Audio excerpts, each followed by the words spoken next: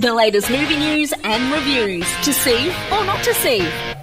Every now and then here at tosee-or-not-to-see.net, I get a tip-off about an upcoming release that's gone under the radar. This week was one of those times. Listening to the Highway Patrol on Triple M, I was introduced to an upcoming film called The Nullabor Nymph. I jumped onto the Triple M website to check out the trailer and was incredibly happy to find that this was one of those movies I just had to see. The movie follows two Water Australia employees who travel out along the Nullabor Plain only to discover that they're being hunted by the mythological creature, the Nullabor Nymph. Watching the trailer, I was reminded so much of the film Bad Taste, which was one of those small-budget horror comedy films Peter Jackson made before going on to make The Lord of the Rings. I figured it could either go one of two ways, be cheap and rubbish like a lot of smaller budget films, or be cheap and hysterical, much like Jackson's early work, and luckily it's the second. No comedy stone is left unturned, slapstick, gross out, and even straight up sarcasm. I think it's the fear of the characters that really makes this movie work so well, and much like some of the great horror flicks like The Blair Witch Project, Paranormal Activity, and even to a degree Jaws, you never get a good clear look at the evil of the story, the nymph. The scenes featuring her are brief, and like a lot of classic horror movies, it really adds to the film. This film won't be for everyone, but if you love those B-grade monster flicks from the 70s and 80s, or even if you're just a fan of great Aussie humour, you're going to get a kick out of this. I'm still waiting on confirmation for a cinema release of Nullabor Nymph, but I'm sure Triple M will keep us updated on that one. I'm giving Nullabor Nymph a 4 out of 5. Check out more movie reviews online right now. tosee-or-not-to-see.net.